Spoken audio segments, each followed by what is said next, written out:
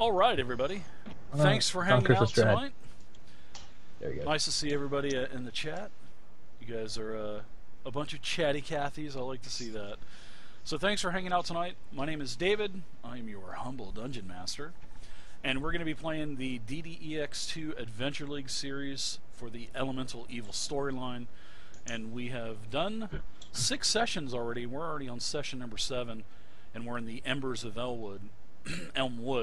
So we're going to continue tonight. We have 4 players ready to play, and I'll let them introduce themselves. So, Robert, let everybody know who you are, and we'll get going. I'm Robert Adducci. I'm the community manager for D&D Adventures League, and I do social media for Fantasy Grounds, and I'm playing Trevak Lonehammer, a Dwarven fighter. All right. Good to see you, Robert. James, introduce yourself. I'm James Holloway, the production coordinator for SmiteWorks, and I'm playing Curlioa Darkspire. Awesome. Carl, how's it going? Good. Carl Pinder. I'm a developer at SmiteWorks, and I will be playing Philo Goblin Sticker, the Halfling Fighter. All right. And last but not least, Doug, introduce yourself. Hello, I'm Doug Davison. I'm the president of SmiteWorks, and I'll be playing Gildan, a high elf rogue. All right. So a couple weeks ago, we left off in the Culkin estate, and you guys had a pretty interesting time. So I'll let I believe the only person that was here last time was Curlioa and Gildan. So if you guys kind of want to give a brief recap on what happened a couple weeks ago, of the chaos that ensued during that session, I'm sure everybody would love to hear it. It was pretty crazy. Especially Chris. Well, we tried to infiltrate a temple because, well, we went to the aid of someone who was important to the house that we were serving at the party, and they sent us to find a girl who had washed up, and they had taken the girl to the temple of pain, and then we so we infiltrated the temple House of by Suffering, yeah. House of Pain, Suffering. yeah. And the House girl's of name Suffering. was House of Suffering. Ravia. Yeah. Was Ravia or Ravia, however you want to say it. Yeah. So we went to the temple. The dwarf had an idea to light himself on fire. He took a resist fire potion, lit himself on fire, looked crazy, rolled around everywhere, touched just about everything in the temple, started everything on fire to distract the guards. And Curlioa Darkspire went in there as an doddering old fool, as a priest of the temple, from a different temple though. He went in there and he kind of distracted the priests, and then Gildan, I believe, snuck to the back and got the girl out, covered her in a sheet, and dragged her. Knocked her head on a pole, so we stuffed her in a barrel. Got a ride with a carriage, knocked the guy in the carriage out, took it, all without being seen. That's about it. It was great. And then you left I remember you in particular. You left money for the person that you actually stole the card from. Yeah. So that was pretty cool. Without because I think if Rachel was here, she probably would have given him and stole everything. Yeah. She's kind of leaning towards the murder hobo part of the scale. The body count may have been a little bit higher if Rachel would have been with us. Well, you got inside the Culkin estate. You met her servant, his name was Dawson. Very polite guy. You know, he took you to the 2nd floor of the estate, took you to Lady Culkin's chambers, and she was sitting there. You guys had a little conversation. She told you that everything in her estate was available for you to use. You were, more than welcome to stay for as long as you wanted as well. Now we'll get back to the map of the estate with my unbelievably great cartographical skills with calligraphy. I guess it would be calligraphy. So Ravia's in the first room on the second floor. She is with Dawson and two of Lady Culkin's elite guard.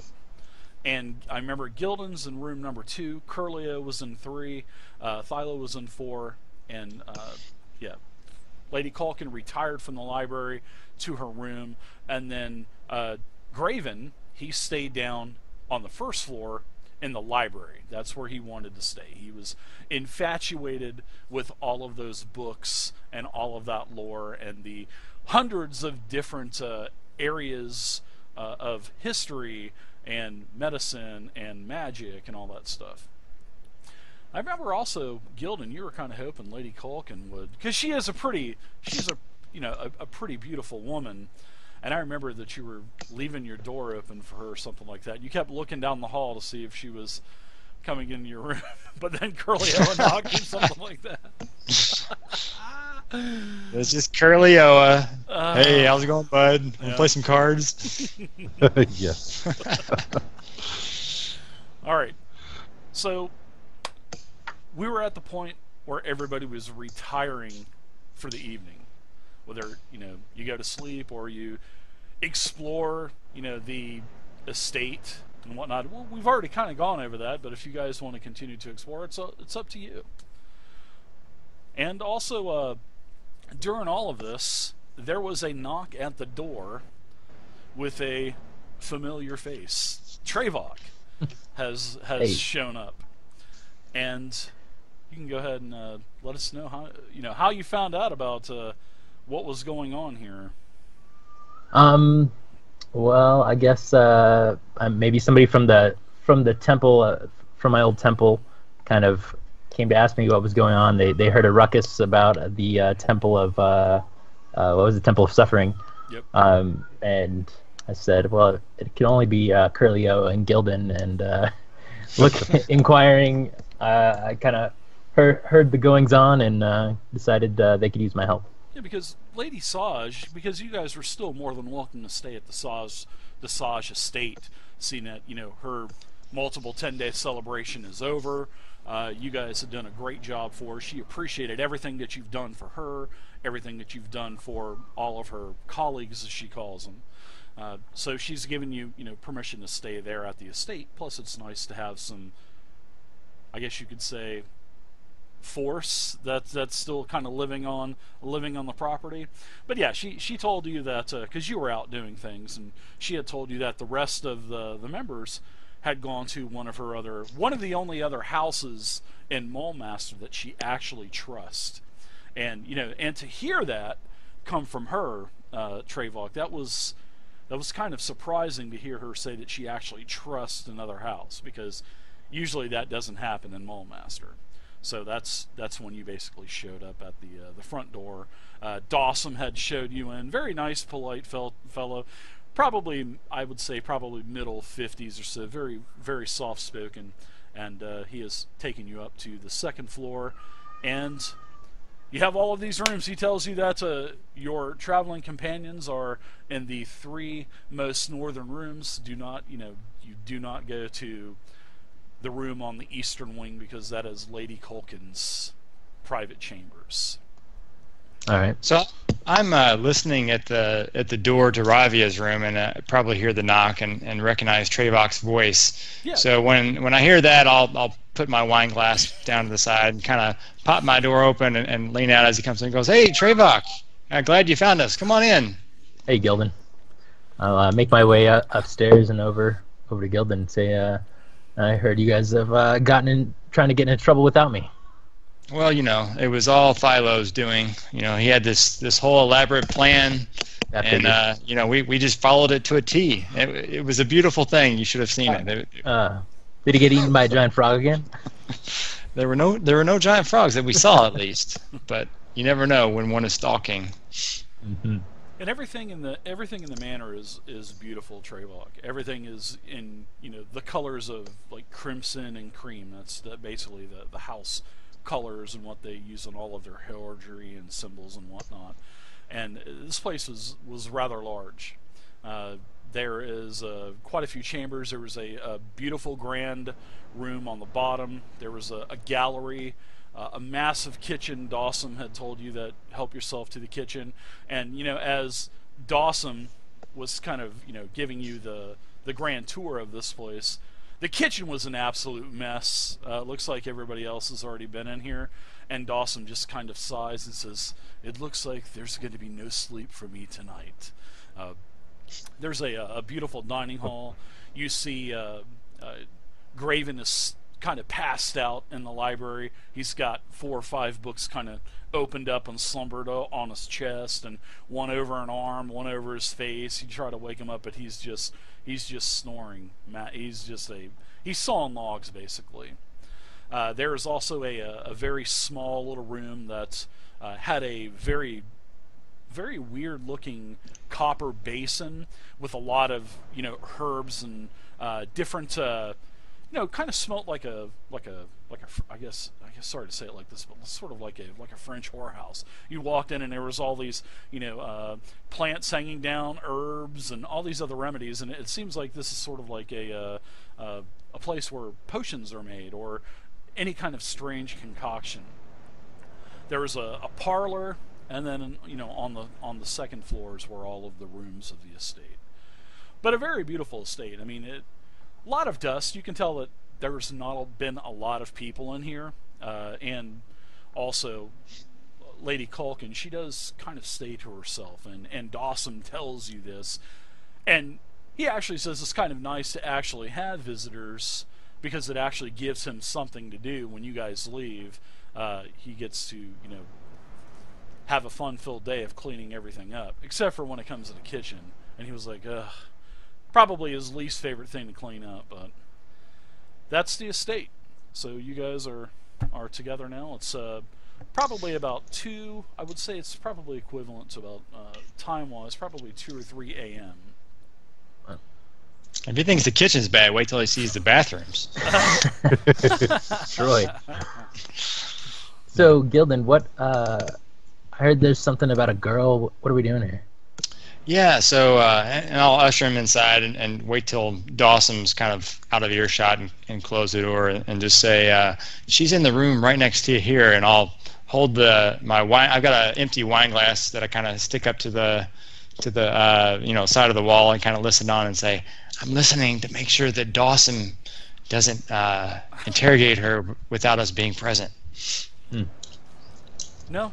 So she was knocked out, and she was from the only survivor from the explosion in Elmwood. Correct. And so all we really know is that she mentioned something about fire and ash or something like that before she passed back out again. And she said that several times, Gildan, as she had woken up, leaving the house of suffering to the Gildan estate. She had woken up several times, and the Culkin estate. She had said that a couple times. It may be the Gildan estate one day, especially if Lady Culkin comes down into your room. It could end up being the Gildan estate later. We don't know. Why are you worried that who did you mention will interrogate her without you? Not particularly worried about it, but never trust anyone in Mulemaster. Well, it's like I'll kind of refresh your mind a little bit too, Gildan, on this. Remember, as you guys got to the estate, Lady Culkin gave you a little bit more information, and she had told you that the Hawks, which is sort of like the secret military police in Mulemaster, one of the higher ups or one of the leaders of the Hawks, word was that they were out to get this Ravia, and they wanted her to talk, basically, because nobody knows how Elmwood basically exploded and disappeared off the map. And like Lady Culkin was saying, she had a heavy investment into this small community, her house, and several of the other houses too, but she was the major owner of this area. And that's why when one major resource of how you make your money is gone, you're going to want to ask questions. So her and her colleagues went out there and could not find out how Elmwood disappeared off the map. There was no traces of magic, nothing. It wasn't magically induced. It wasn't any kind of new technology, any kind of this blasting powder, nothing like that. It just basically exploded, big hole in the ground, and nobody knows why. Nobody knows how it happened. And the only survivor was this Ravia, and she come floating on top of a piece of one of the buildings that had, storefront signage on it, to where, the eyes of Mulemaster got back word to Lady Culkin that this girl floated right on into the harbor of Mulemaster. So that's when the Hawks, they wanted to, the Hawks, they wanted, that's my hillbilly accent, the Hawks, they wanted to get a hold of this girl. They are incredible. The Hawks. Those Hawks. Incredible Hulk. Sometimes I forget I'm from the South, and I kind of I can just hear a banjo playing in the background right now, So they, the Hawks, they wanted to get a hold of this Ravia girl, and as you would know, the Hawks, seeing that you are from Mulemaster Trevok, that the Hawks kind of, rumor has it, they like to get rid of the evidence or get rid of people that they interrogate, so that way they're not a burden on society and can't start any kind of rumors or anything like that. So that's where we're at. But she's in the southwestern room, and she's with two of Lady Culkin's elite guard, and also with Dawson. And Dawson's in and out. He's down, cleaning up the kitchen, and checking on Ravian. He's, taking in bowls of water and whatnot. So at the moment, it sounds like our kind of mission is to watch over this girl, and we're going to talk to her tomorrow, I guess, when she's in better shape or whatever. So it sounds like some of her guard, or Lady Culkin's guard, are already in there watching her. So I will take it upon myself to sort of go outside and just kind of patrol the grounds and see what I can see. Sure. For the night. Sure. So you guys wanting to set up watches, or are you wanting to do this for the entire night, or? Yeah, I'll just do it. Since she's already got guards in there, I will guard outside. Okay. Trevok is very protective, has a very protective nature. Okay. What about and Gildan will just stay up in a trance and kind of listen. Okay. By the wall here. Getting back your magic that it was expelled from last time. I got it. How about Philo? How about you? Oh, there's so many people guarding this girl that I don't really feel like I need to do anything but get some sleep. Sneaking into the ladies' room? No, it's 2 in the morning. I had a very rough day of watching these guys ruin a plan. So and burn it the we succeeded. That's the important thing. Sorta, yeah. Half the city might be on fire, but we succeeded. We knew your inner plan. We knew that the one plan that you told us out loud was just to throw off anyone who was listening, which was very brilliant of you to do it that way. I remember Philo saying last week, that's not the plan that we discussed. No. I don't remember setting anybody on fire. Yep. But the whole great thing about that was he drank the resistant poison first, and then he, continued to set himself on fire, which is like brilliant. And that's awesome. There's no dungeon master guide that can teach you how to, expect players to do things like that. It's so awesome. I loved it. I love creativity like that. So, all right, Curlio, what about you? Curlio is laying in bed snoring loudly. Okay. All right, so a little bit of time goes by, and Trevok, the night is pretty quiet, and all of a sudden, it seems like something bites your neck. It's sort of like a big mosquito or something like that, and when you go ow, you notice that there is a small dart hanging out of your neck. Dun, dun, dun. So, what do you want to do with this dart hanging out of your neck? I take it out, take a look at it. What does it look like? Sure. It's a dart about, I'd say about 2 inches long, and it has this sticky substance on the needle, and as you're looking at it, things are starting to kind of get a little swirly around you, and things are kind of like getting really close, and then they're zooming way out, and you're kind of like getting really lightheaded at this quick point. tie neck And tourniquet. This is really fast acting. Whatever's on this needle.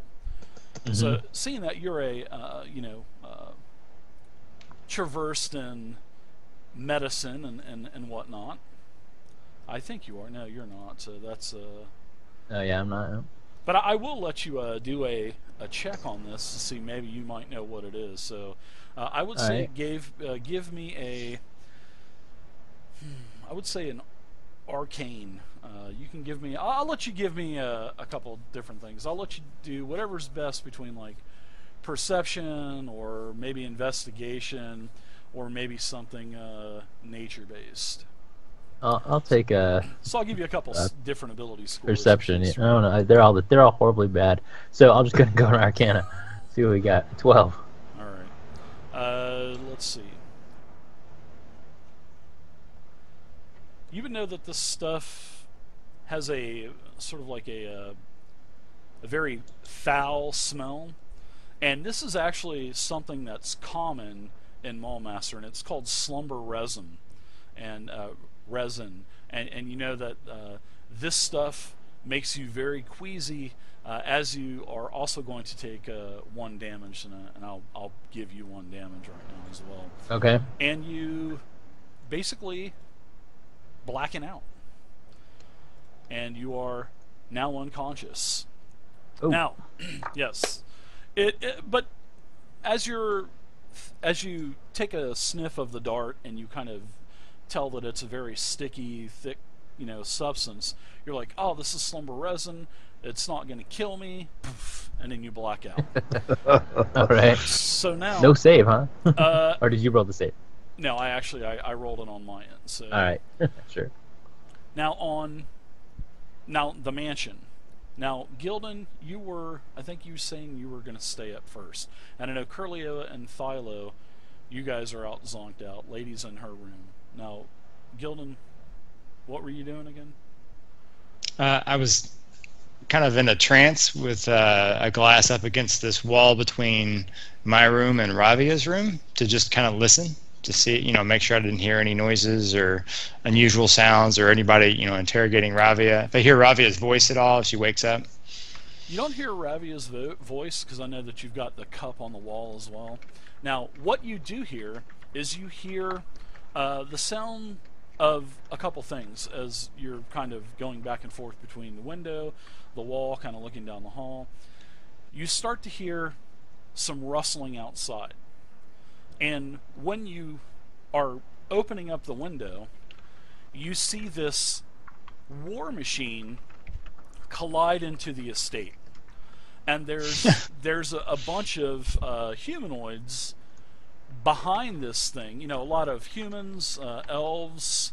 Now, you see this as you're looking out, and all of a sudden this thing, bam, goes right through the wall, and it just shakes the entire estate. Now, Curlio and Philo, now you guys are woken up out of your hibernation, and bam, the whole place just shakes and rumbles.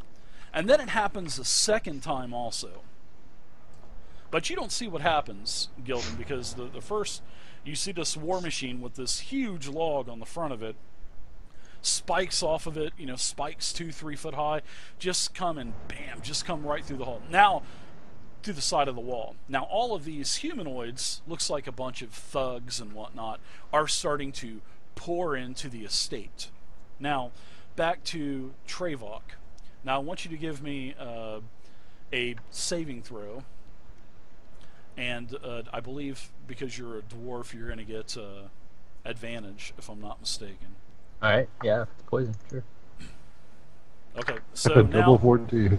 After, you don't know how long you've been out, but as you kind of open up your eyes, you can see that there is a huge gaping hole in the side of the Culkin estate.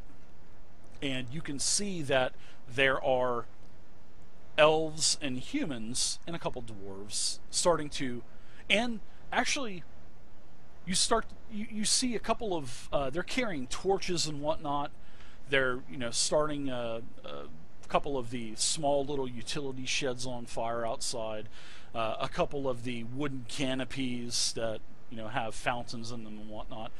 Looks like the Culkin estate is definitely being raided.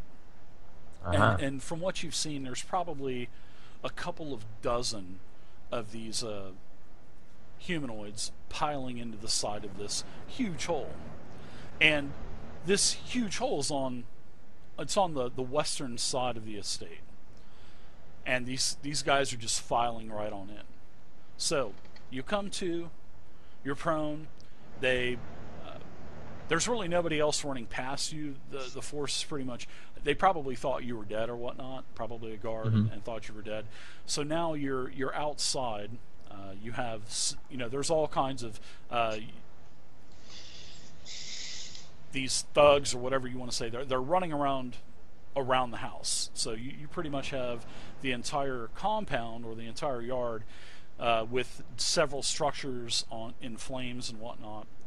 And you could possibly get back in there. You probably could get back in there if you're kind of weighing it. Yeah, weighing your I'll kind of really look to the front door. Yeah, this resin also as you open up, is basically just like a deterrent to knock you out, and your neck's a little sore from this. But seeing that you're a stout dwarf, you pretty much shook off the effects of this poison rather quickly. So sure. So I'll kind of look at the door, and I mean, is there a straight shot, or is there anybody kind of in the way? There are a couple people beating on the front door. You can see that they have one of those handheld logs that they're kind of getting they have straps wrapped around their arms and slung over their shoulders, and they're ramming this thing on the door. Poof. But there's a back door. There's also the hole on the side of the western wall where you're at, and you can see that there's other thugs and stuff running around to the other side of the estate too. Now, Curlio and Philo. Yep, go ahead. I was going to say, does it look like there's is there anybody by the window where Ravi, of the room that Ravi was staying in? Yeah, actually, you can see that there is a couple of figures there. You're not too sure if it's the guards, but you know that there are guards up into that room, and you know that Dawson is up there as well. But I meant like outside. Or is there anybody trying to climb up there? Yeah. No. Yeah, no. Okay. But then I will make my way to the front of the door to try to stop them from opening. Okay, sure.